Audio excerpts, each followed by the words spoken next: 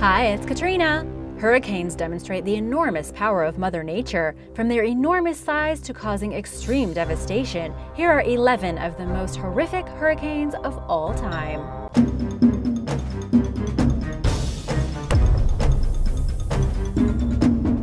Number 11.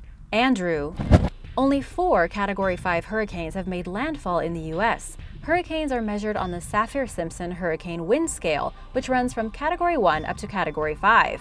Currently, it only measures the wind speeds produced by a hurricane, but won't necessarily tell you about tornadoes or flooding or other extremely damaging things that come along with it. One of them, Hurricane Andrew, battered the South Florida coast on August 24, 1992, the day after it swept through parts of the Bahamas.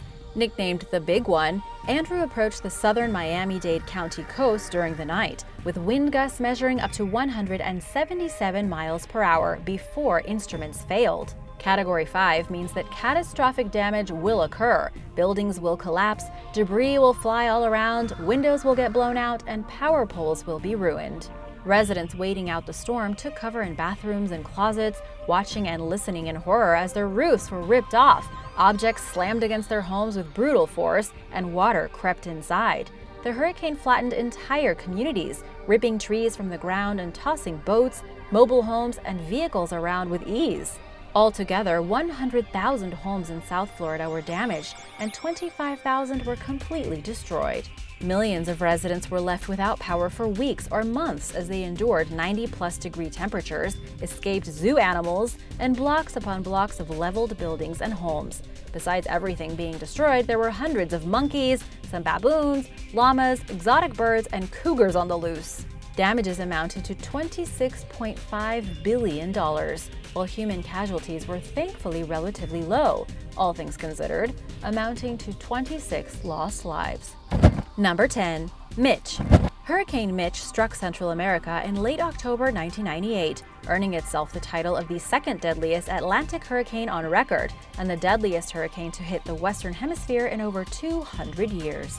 Mitch formed as a tropical depression in the Western Caribbean Sea on October 22nd, culminating into a Category 5 storm as it barreled toward the mainland.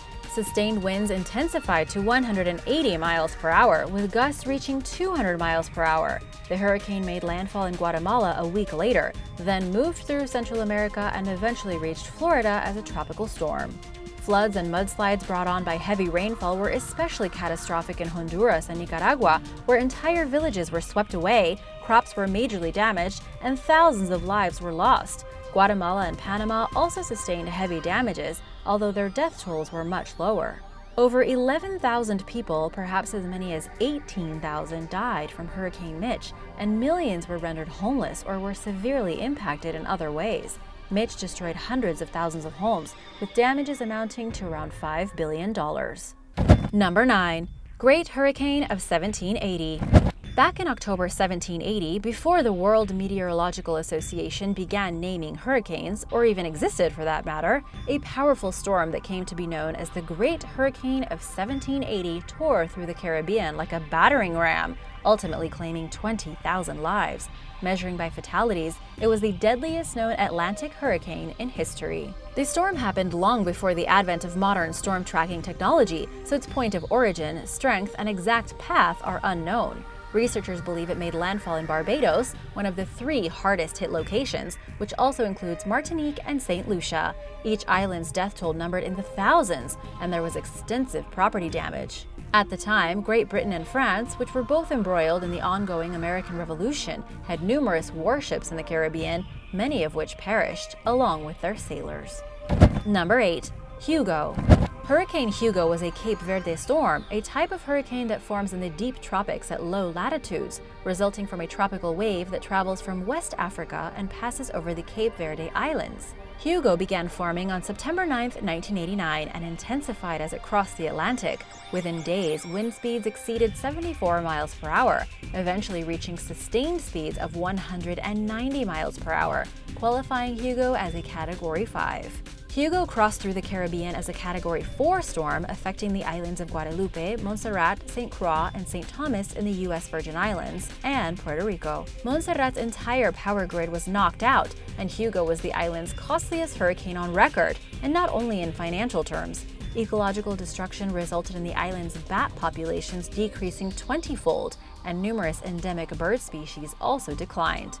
Damages in the U.S. Virgin Islands and Puerto Rico totaled an estimated $1 billion. Over 90% of the buildings were destroyed in St. Croix, where wind gusts measured up to 168 miles per hour. Looting ensued, and the U.S. military was deployed to get the island back under control. Thankfully, the cost in human lives was much lower, with 3 people perishing in the storm. Puerto Rico also suffered significant damage, and although only 8 lives were lost, around 28,000 residents became homeless. But Hugo's wrath wasn't over. The storm headed toward the U.S. coast next, where it became the strongest hurricane to make landfall in the country in 2 decades, setting new storm surge records in some places, including McClellanville, South Carolina, where the storm surge measured 20.2 feet high, and causing over $1 billion in damages to South Carolina's timber industry alone. Number 7. Camille. Hurricane Camille started as a tropical wave off the African coast on August 5, 1969, moving west across the Atlantic before becoming a tropical depression south of Cuba 9 days later. The next day, Camille struck western Cuba as a Category 2 hurricane, and the storm was just getting started. It rapidly intensified as it moved through the Gulf of Mexico and toward the Louisiana-Mississippi region. The hurricane made landfall in Bay St. Louis, Mississippi as a Category 5 storm before quickly weakening into a tropical depression as it moved inland and eventually emerged offshore, where it briefly re-strengthened before being absorbed by a frontal storm. Camille left vast damage in its wake, leveling nearly the entire Mississippi coast and causing additional damage and deaths inland. Over 259 people perished as a result of the storm, and the damages totaled $1.42 billion.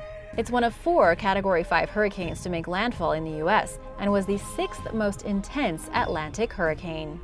Number 6. 1935 Labor Day Hurricane.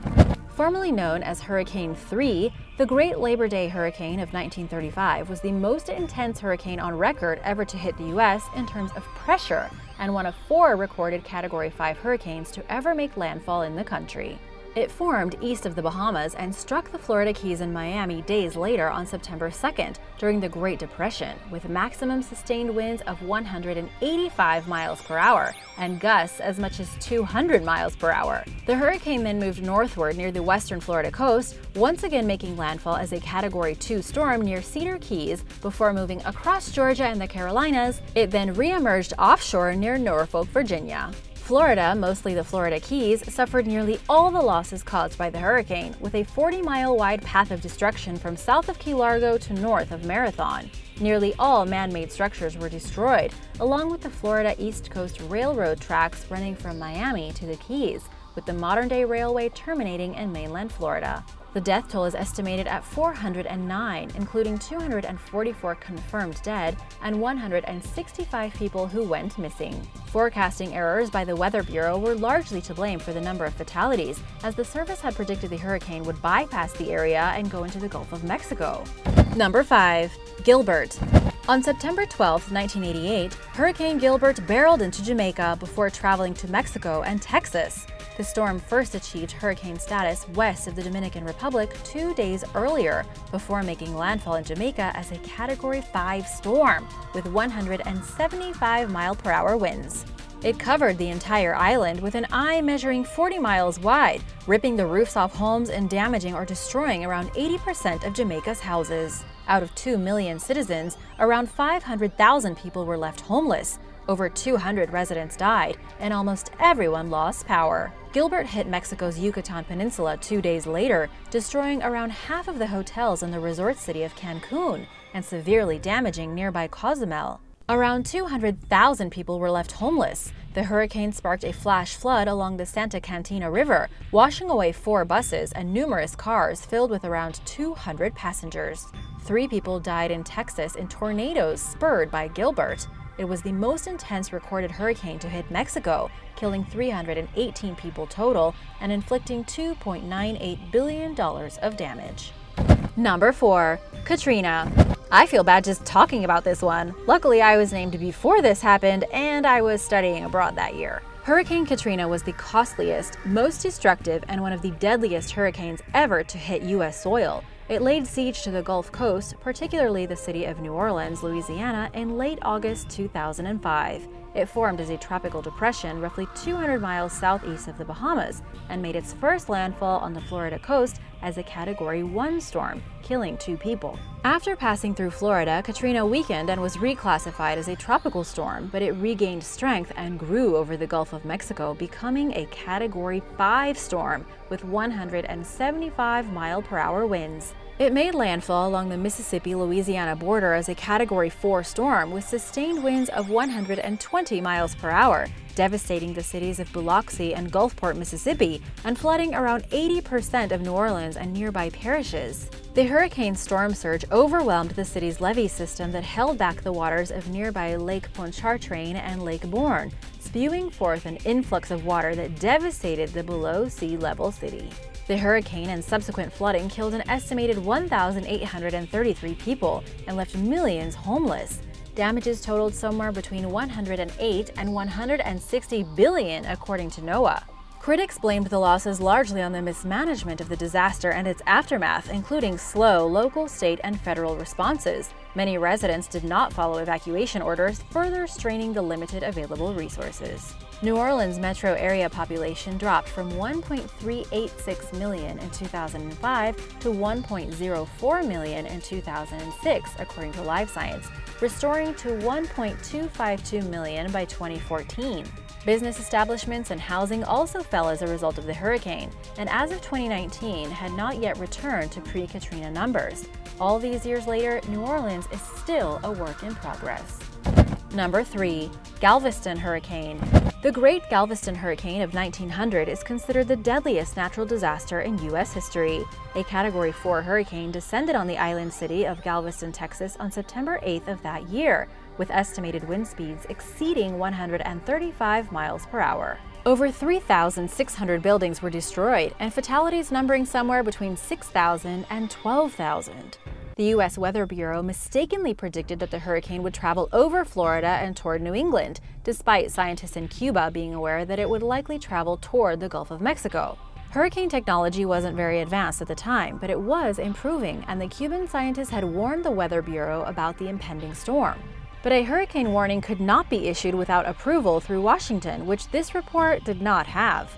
Days before the tragic disaster, Isaac Klein, the Weather Bureau's chief observer in Galveston, began to suspect that the report about the hurricane traveling up Florida and to New England was woefully flawed. Klein tried to warn Galveston residents, but it was too late, and the needless tragedy served as a sobering wake-up call about the importance of communicating with clarity and prioritizing human safety over politics. Number 2. Maria. In September 2017, a Category 5 hurricane named Maria battered the Caribbean islands of Dominica, St. Croix, and Puerto Rico. For all three, it was the worst disaster in recorded history. Maria was also the deadliest storm of the 2017 hurricane season, which also saw mass devastation at the hands of Hurricanes Harvey and Irma. Dominica experienced a communication blackout, and nearly all its infrastructure and vegetation were eradicated. Hurricane Maria reached its peak in the eastern Caribbean with maximum sustained winds of 175 miles per hour before making landfall in Puerto Rico as a Category 4 storm. The island's population suffered massively due to flooding, a lack of resources, slow relief responses, and the worst electrical blackout in U.S. history, leaving thousands of homes and businesses without power. Altogether, around 3,059 people lost their lives at the hands of Hurricane Maria. New research shows that Maria was one of the deadliest storms in U.S. history after the death toll was confirmed at more than 70 times the original count. Number 1. Okeechobee Hurricane. Also known as the San Felipe Segundo Hurricane, the Okeechobee Hurricane of 1928 was the second deadliest recorded hurricane in the U.S. It first hit Guadalupe, killing an estimated 1,200 people, before proceeding on toward Martinique, Montserrat, and Nevis, all which sustained damages, although far less severe than the effects endured in Guadalupe. Next, the hurricane arrived in Puerto Rico, where it became the only recorded Category 5 storm to make landfall on the island, peaking with sustained winds of 160 miles per hour. Hundreds of thousands of homes were destroyed, and around 24,728 were destroyed completely, with over 500,000 people ending up homeless. An estimated 312 people died, and damages totaled around $50 million, or $744 million in modern money. The hurricane then crossed through the Bahamas, where it killed 18 people, then headed to Florida, where it made landfall with sustained winds of 145 miles per hour. An estimated 2,500 people were killed in the mainland U.S., with most fatalities occurring in Florida, particularly Lake Okeechobee, where rainwater filled the lake to the brim and crumbled the dikes, causing water to pour out from the lake's southern edge and flood onto nearby farmland, sweeping away homes and their inhabitants. I hope none of you ever have to experience a hurricane like this. Thanks for watching, stay safe everyone, and be sure to share any tips you have for getting through a hurricane in the comments below. Remember to subscribe, and I'll see you in the next video. Bye!